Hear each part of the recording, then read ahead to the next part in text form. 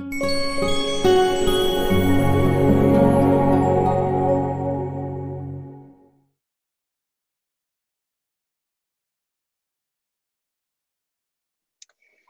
so the first session is really going to talk today about 1880s to the Korean War, and the second session is the Korean War to the present, and it's about how Korean Americans shape history.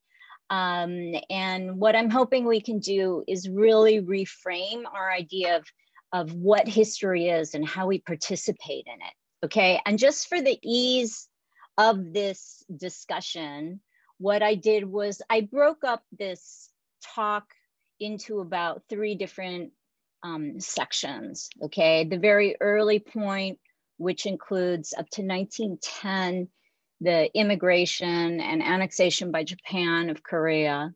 10 to 49 would obviously encompass both world wars. I mean, this is really just a quick breeze through a lot of period of time. And then through 49, which is right prior to the Korean War, and then the Korean War, okay? And if you have a pencil and paper or a pen or something you want to take notes, I think it might be nice because I'm going to be doing a little exercise with you afterwards, okay? You know, not to make it all homework, but just something to bear in mind.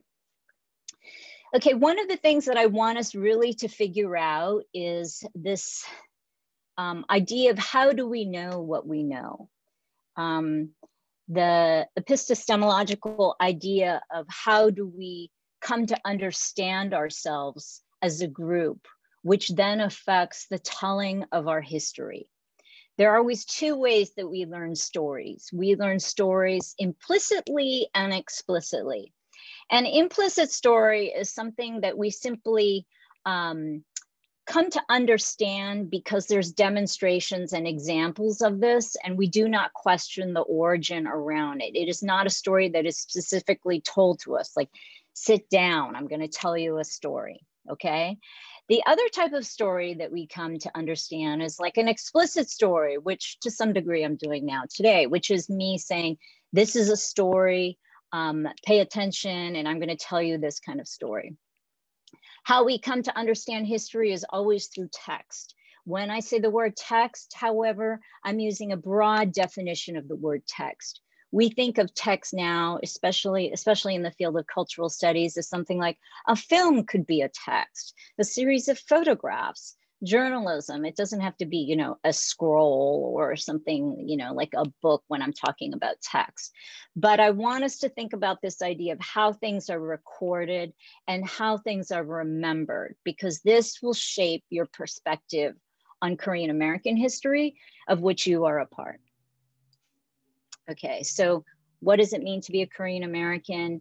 And really think about this idea of collective and personal. Now, to put us all in context as a group, the vast majority of you probably have not taken any Korean American history. It's not really offered as a major at many universities. It simply isn't taught at school. There might be some mention of the certain ideas of Chinese American history or even Japanese American history, but we really do not see much Korean American history at all. So just to put us in context of where I'm going to kick it off in 1882, I want you to take a little bit of a look at this. Of special note would be the Treaty of Ganghwa, which is the Japan-Korea relationship, okay? And because the first immigrants were going towards Hawaii, the idea of contract laborers coming in, okay? So think about this in terms of the time. Okay, so here we go. Really the very first demonstration or relationship opened with the Shufelt Treaty, okay? So Kojong, the king, he was very pro-United States. And the reason was he figured the US, one of the reasons, major reason, is too far away to really be of threat. This was an attempt to kind of open up what is known as the Hermit Kingdom to outside influence, okay, beyond the borders.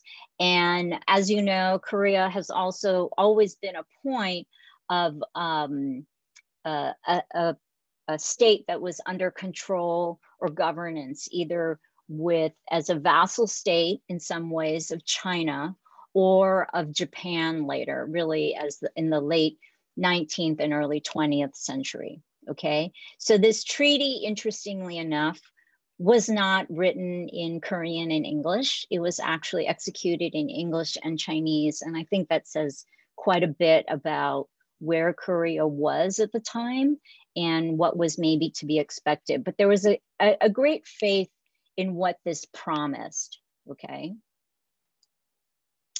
Now, at the same time, what was unfolding was the Chinese Exclusion Act, which was not really repealed until 1943. As you know, the Chinese migrant labor were already coming into the United States. There was the gold rush in California. There was the railroad building in the 1860s and 70s. So there were quite a few Chinese who were already in the United States, and they were perceived as a threat to white labor, okay? They were engaging in a lot of professions, like most migrants, that people didn't want to do. They were cooks and construction workers and laundry people and providing the hard manual labor. And they were actually remitting many millions of dollars, one of the largest contributors to the tax dollars of the various areas in which they lived, okay? So there was, however, a great fear of them, and this was born obviously out of discrimination, and so began the Chinese Exclusion Act, which was really the very first US immigration act that targeted a specific ethnicity and racial category, okay? And obviously, if you're Asian American, this would have reverberated and affected how you were perceived within the United States. The very first immigrants came from 1903 to 5, okay? This is when immigration opened. It was driven by many things. There were famines. There was a lot of political unrest in Korea at the time. There was a growing interest in in Christianity. Actually, one of the advisors to Kojong, the king, was a Christian. And so there was a lot of discussion about what this possibly meant. If you were the type who immigrated, you really were abandoning a lot of ideas that were central and core to a Korean identity. Because as you know, with Confucianism, you're supposed to be attending to the graves of your ancestors, i.e. your parents, the closest ancestors. So somebody who immigrated has already decided that they will not be doing this. So the people who immigrated were those who had broken, in a sense, with many of the ideas that maybe would have kept them within a different sense of collective belonging. Okay, and this is very important for us. I want you to think about this idea of how change comes about and what prompts movement. Okay, so at the time, you know, you can say many of them were Christian, but you also have to remember during that time period to prepare to immigrate, all the men were wearing top knots. You would have cut your hair.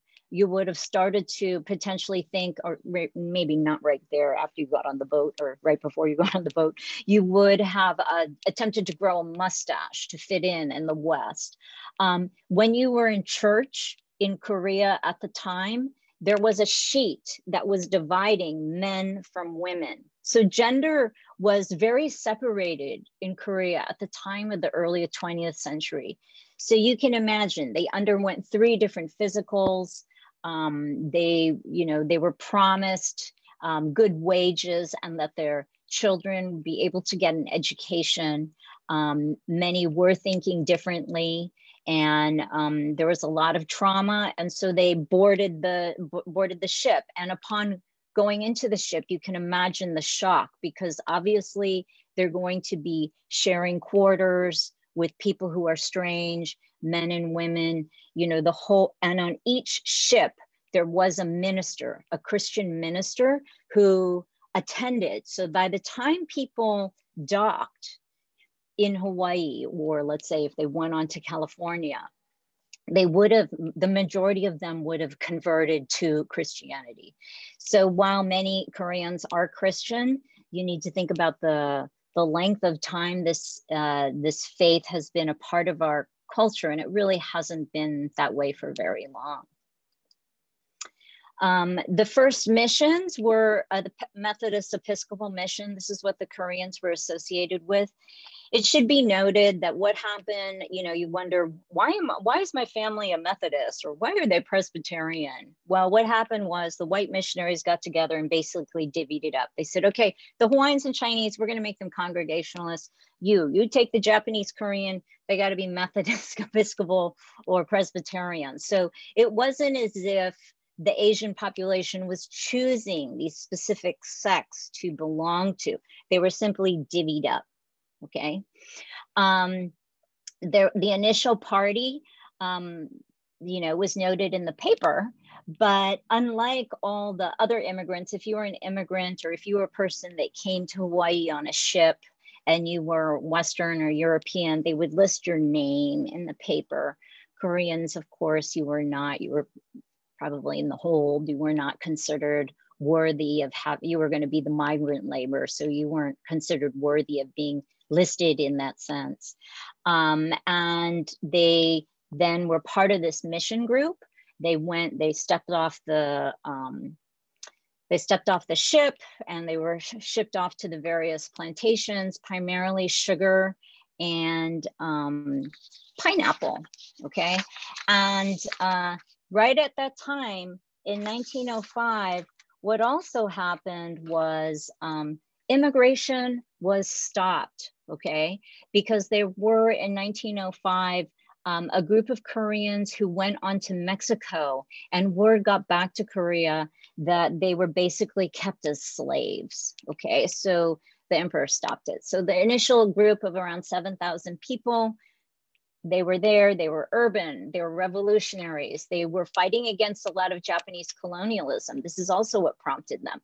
They were fairly literate, and they were a people that were divided by the fact that Japan had ruled their nation. So unlike, let's say, Japanese or Chinese immigrants of the time, their country was really in turmoil.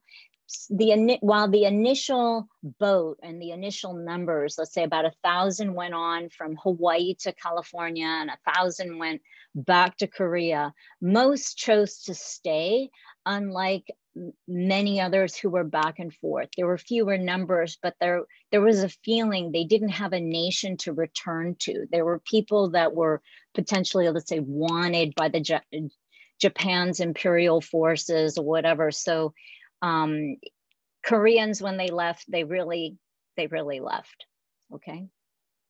And as you can see, this is on the left is a little bit of a welcome for the new people that were coming off the boat, okay? Plantation life, okay? In 1905 already, they were agitating for the US government about Japan. Korean Americans were very devoted revolutionaries. They already started to strike. There was a Luna who was a plantation person who had abused a Korean worker. Immediately, 80 to 120 of the Korean workers started to strike in support of their fellow worker. Koreans were also known as strike breakers, right? With the Japanese and the Filipino and the Chinese laborers, they were called in. And there wasn't a sense of an Asian American identity, which we're still doing now. We're still undergoing this idea, right? They were still very much divided, but the plantation started to shift that. You know, people were called by numbers. They weren't even known by their names. On the top left, there's a thing called the bongo. You wore a tag, okay? You agreed to work 10 hours a day. There was somebody standing there with a whip in the heat. It was 6 days a week. You got Sunday off, right? You couldn't really go back. Most of you were indebted if you were there. You couldn't easily go back.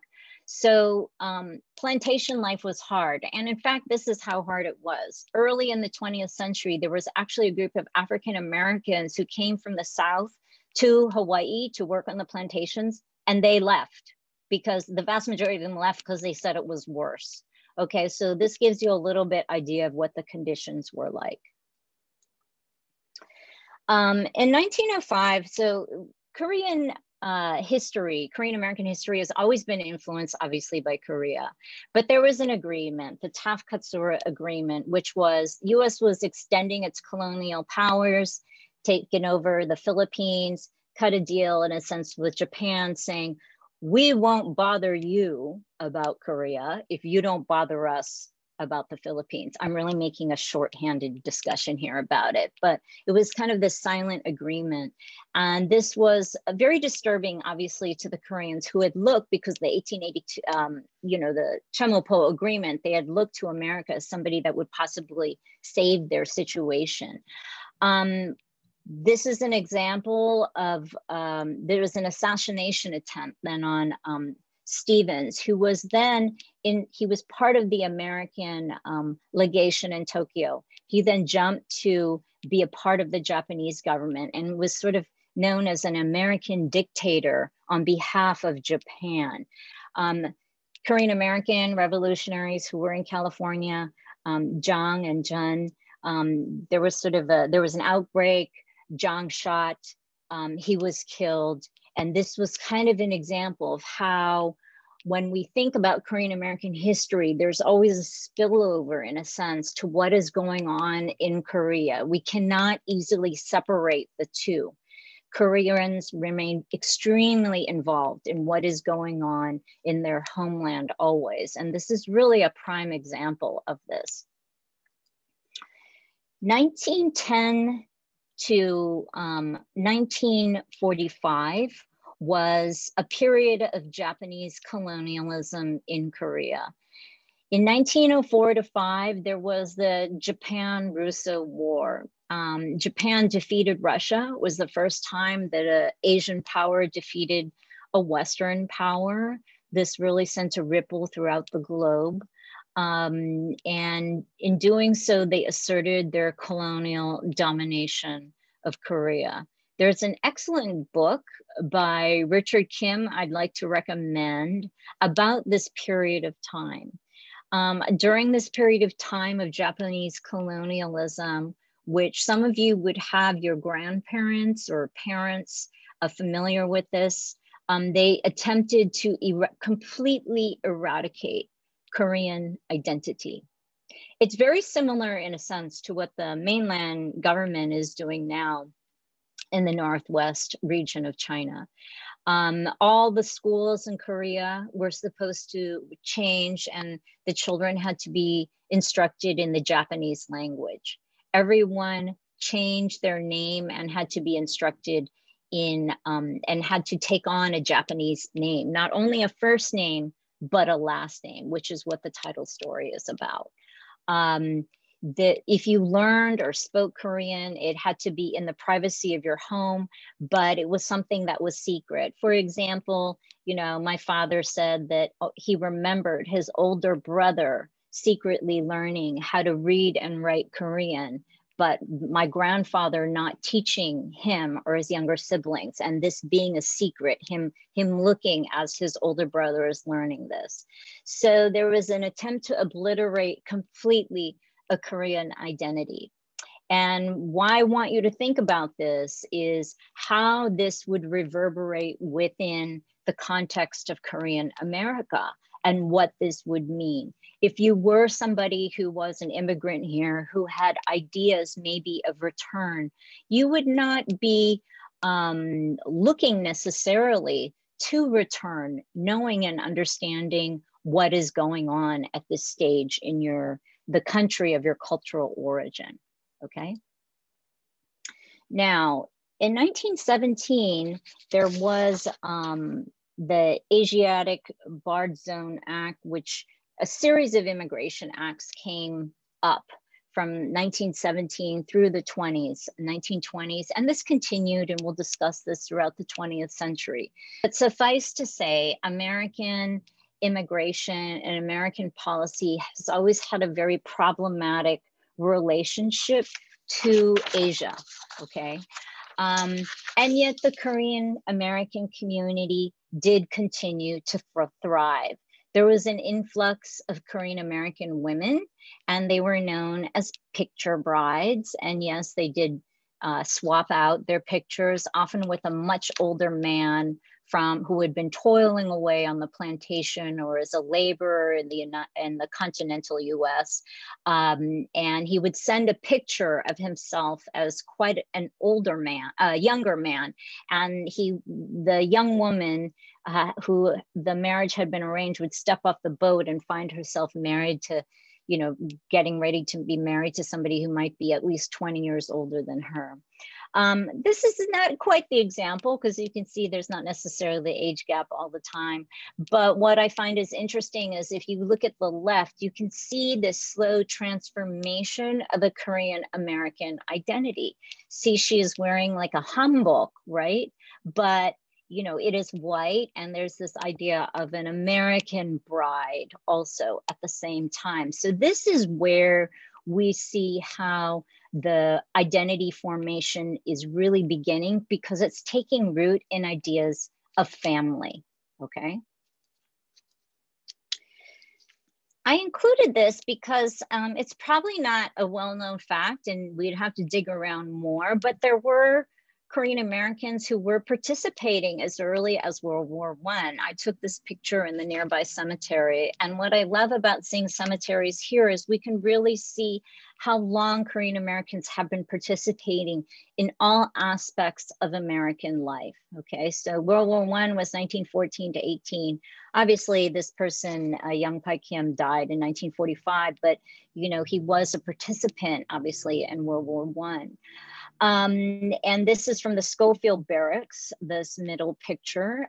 This is after World War I, but there was a non-white unit of combat soldiers and military.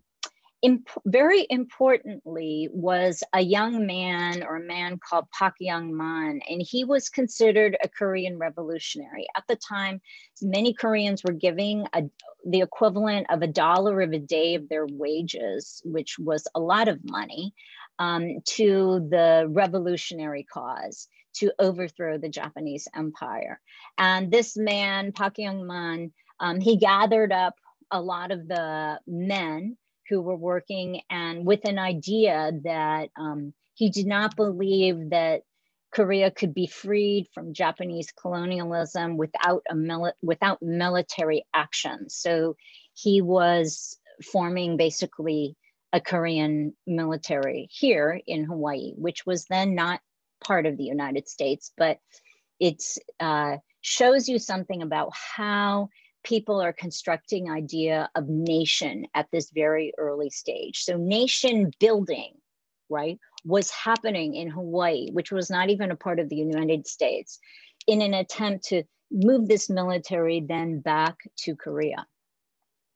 There's another thing that was going on too, and this on the far right is Sigmund Rhee, and he was also part of an idea of nation building. He was a student at Princeton. He was a Korean dissident for many years, and he was a Christian missionary here in Hawaii. And his idea was, supposedly, was that Korea could be won and freed from Japan under ideas of diplomacy. Again, I'm speaking in very broad terms, and as we'll look at later, Sigmund Rhee, pivoted in many directions that would not suggest that he was diplomatic, but this is in the early days.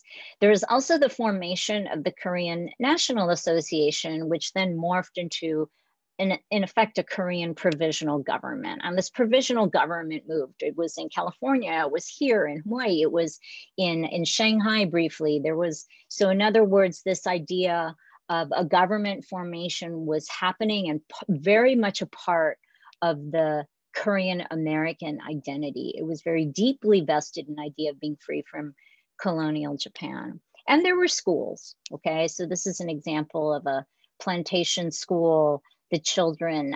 So if you were a field worker, a woman or man, you would send your child to this boarding school. There was a day school and also boarding school so that your child could get an education in Bible study, Chinese, English, and I think the girls did sewing, a few things like this. Also emerging at the time was the dawn of the Korean American woman, okay? And as you can see, this very much replicated a Western or American idea of a woman's identity. You know, they're very confident, they're looking at the camera. There's an engagement with the profession here of nursing. I know that nursing was, for example, considered, it was quite scandalous if you were a Korean or Korean American woman to become a nurse, because at the time it was considered very inappropriate to be around potentially men's naked bodies and to be around people you didn't know in that sense. So even going out and doing something like being a nurse was a great break of tradition. And you can see this one Korean American woman, there she is wearing this kind of Hawaiian hula outfit and then symbolically standing in front of the plane. So what we're seeing again is a different kind of idea of history of how do we participate in the collective narrative, right, of Korean America. And this was spurred by the spontaneous March 1st, 1919 movement. It was spurred, you know, that behavior that I showed you was part of what was going on, right? 1920, women got the right to vote. There was a sort of a global like discussion of this, but also in 1919, there was a spontaneous movement. This was upon the death of the king in Korea. Koreans gathered to protest Japanese colonialism, and there were parades everywhere. There was a huge one in Hawaii, and it was put on here by the Korean Women's Relief Society, and people marched.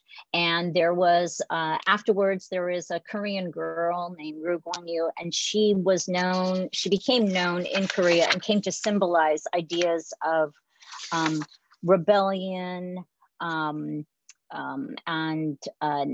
national identity. Okay, so in other words, what I want to stress is that a Korean American identity is deeply linked to a Korean identity free of colonial input.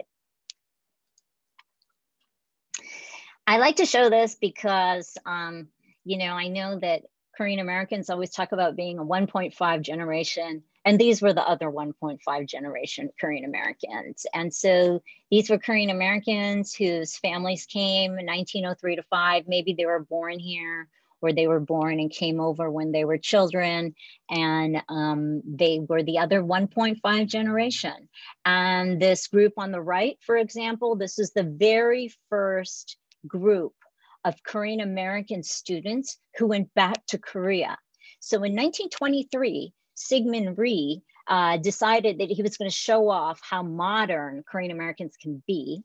And he brought back a group from Hawaii's plantation families of their children. And the boys played on a demo baseball team and had some games in Korea. And the girls, I think they did volleyball. And the girls and boys also played, you know, there was a joint symphony and orchestra kind of event. And so wherever they went, you know, they said that the Koreans would follow them because they were speaking English. This must have looked so strange. And they would try to pinch them and follow them in Korea. And, but this was the first kind of Korean American homeland sojourn to take place. And so I thought it was great for you all to see. One of the things I also want us to think about is this idea of a collective history and how we think about history. Quite often when we're thinking about history, we think about the famous people who are powerful, the presidents and the famous generals and, you know, the powerful ambassadors. But history is made by the ordinary person. History is made by the dry cleaner. It is made by the person who's a tailor. It is made by the waiter and the farmer. And it is made by people like yourselves and your families, no matter who or what they did. Okay, this is what makes the Korean American history. It is not necessarily a history of the actions of a few powerful people. It is how the collective body has responded and moved and exerted pressure upon various institutions. So these are the people who make Korean American history, just like you are somebody who makes Korean American history. You graduate, like on the left, from high school, right? You learn in a school situation. Your grandparents gather and they went to picnics. Your mother was a secretary. Your dad was a cook. These are all things that are part of our history collectively. These are things we do not read about because we're not recorded in this. But this is the question that I'm asking you. What do you think also matters about Korean American history, knowing that a Korean American history is made by people like yourself? Now, Korean Americans in World War II, as you know, and this is one of the things that is studied in schools, although more recently, there was the Japanese internment order. So Japanese Americans were sent into camps during World War II. And there were two of the most decorated units from World War II was the 100th and the 442. Okay, and this suffered the highest number of casualties, and to date, it is the most decorated unit, and it was primarily made of Nisei, or second generation Japanese American soldiers. Their insignia, they were known as the Go for Broke unit, and they were led by here, Colonel Kim, who we here at the Council of Korean Americans put up for the presidential model. And it's a very, I think it's a deeply symbolic figure that you need to think about, because this was really the making of a Korean American identity. Historically, Japan and Korea have always been and always were at odds, even during World War II, obviously. And Korea dramatically suffered under Japanese colonialism. Yet it was this Korean American who led Japanese American soldiers to victory. And it was this kind of shedding of a singular past identity from Asia, okay? And within the context of Korean Americans, many Korean Americans were wearing buttons that declared they were not Japanese. They were not interned, but they knew them, and they were often categorized together.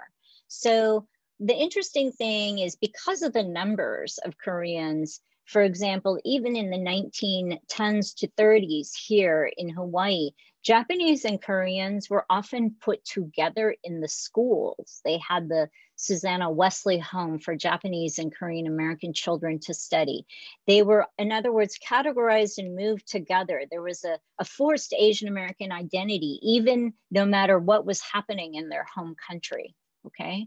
So again, this is about how Korean American identity and history is also deeply linked to an Asian American identity and history. It's very difficult for us to parse the threads because we are often thrown together. No Boy, I'm sure some of you know, this was the question 26 and 27, and they asked Japanese American men if they would swear allegiance to the United States, reject their historical ties to Japan, and be willing to die basically and go to war for the United States. And if they checked off no, they were sent to a different camp, and there was fears of statelessness, etc. And while in the past, we viewed, even within the Japanese American community, these men who did this were viewed often in a negative light and were rejected. Now time has shown us that this was an important expression of what it means to be loyal and what it means for us to question what our government does here in the United States. So they've been, I would say, historically viewed differently, very, very differently than they were at the time. 1945, I'm sure you know this from American history. This is Potsdam. World War II was decided. And basically what happened was Korea was then divided up, okay? This is the dawn of the Cold War. This is the last time the West met with Russia. You know, the US met with Russia, and it was a kind of an agreement to divide Korea up. And who orchestrated this was Truman and Stalin, okay? Right during that time, the bomb was dropped on Japan. The nuclear bomb was dropped on Japan. Stalin knew it was going to happen, but it was during this conference, and they agreed to divide roughly at the 30th parallel. Okay. This would have far-reaching implications. They had to do something because Japan had to withdraw and go back to Japan, right? But then they're like, what? It's all up for grabs. So in other words, if you look at Korea and how it was throughout the 20th century, it was always viewed as a place where larger powers extended their might and made decisions, okay? And this was really came to embody this. 1946, okay, so we're looking at different ideas of citizenship that are starting to emerge. Also, Chinese citizenship became possible after World War II. And here's on a little bit of a lighter note, oops. The first gold medalists, Asian American, were Vicky Manalo-Draves, who was a Filipina American, and she won 2 days, a day and a half, I think, before Dr. Sammy Lee, both of them for diving. They were great friends. And again, it's an example of Asian Americans together, but of course he is the very first Korean American gold medalist. 1948, it's divided up. We have Syngman Rhee, who spent 30 years of his life in the United States. I want you to think about this. Like that, all that time, what does that mean to how he thinks, what he's acting like? His wife was not Korean American. His wife was Austrian. He was actually an Asian head of state with a white wife, okay? And the North Korean appointed was Kim Il-sung, okay? This was a time of deep unrest. People were not happy about this. Many Koreans rose up and protested. There was a feeling that larger powers were exerting their might on this nation, and that feeling was correct, okay? And it was a time of mass executions and imprisonment, both in North and South Korea. So despite the fact that Syngman Rhee was considered a democratic representative, that's a very subjective analysis of who and what he was. Okay, and this led then to the Korean War. This war is significant on many levels. First of all, I wanted to reframe this as the remembered war, rather than what US News World and Report, declared it the forgotten war, and that name stuck. And part of the reason was Truman was really afraid of another world war. So there was this idea that this is a police action. This isn't really a war, although, around 5 million people died from this war. So it was a war without people wanting to admit it was a war, and it was a Cold War. This was the beginning of the ideas of proxy wars, which is what we continue to engage in the United States and globally. We let other people fight the wars about different things, and we funnel the money into various governments to do so. This was also the first war that had the UN involved. So when the soldiers came back in the United States, they had the UN flag often draped over them. It was not just the United States that was involved, but the UN was called into question, okay? So on June 25th, what happened was there was an invasion from the north to the south. This was not expected. They didn't have very many troops left in Korea. Some of them were in Japan. They were told to move over to Korea. They were warned that this might possibly happen, but people ignored it.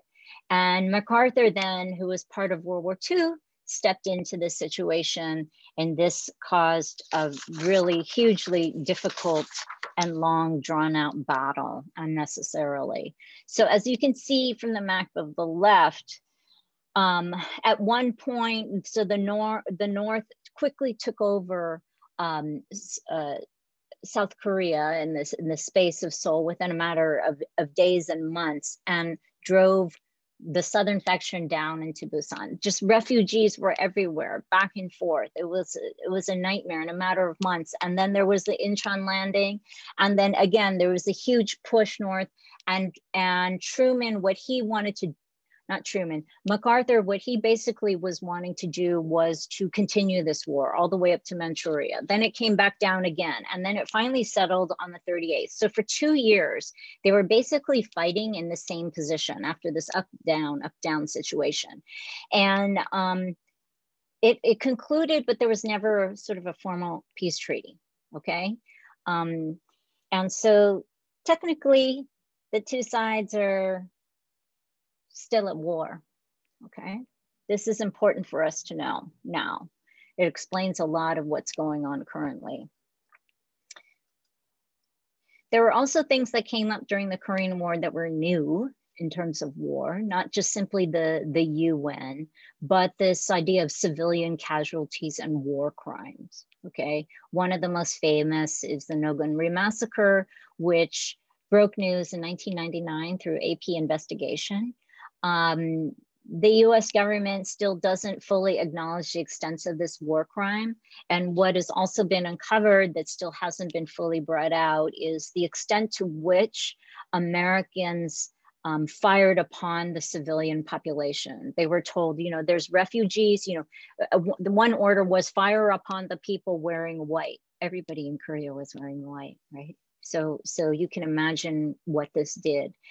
And during this massacre, most of the people were huddled under the bridge using for 4 days bodies as sort of bags to protect them. And it all came out, you know, we're talking decades later, there was an investigation and it's still ongoing, but they, proportion to the population, there were more civilians killed in the Korean War than almost any war to date.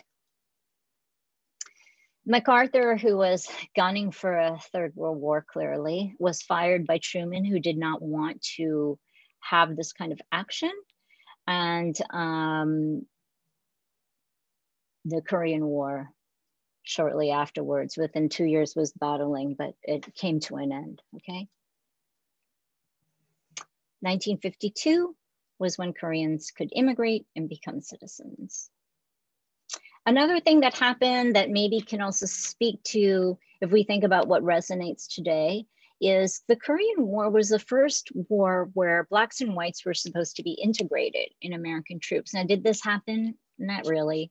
What happened was 48, Truman signed the thing saying everyone should be integrated, and it didn't really happen. Black troops were really underprepared, blamed. MacArthur was a racist.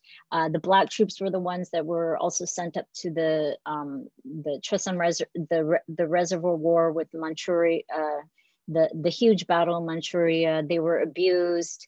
They were treated very poorly, to the extent that Thurgood Marshall, then an attorney with the NAACP, was sent in to investigate this. Okay.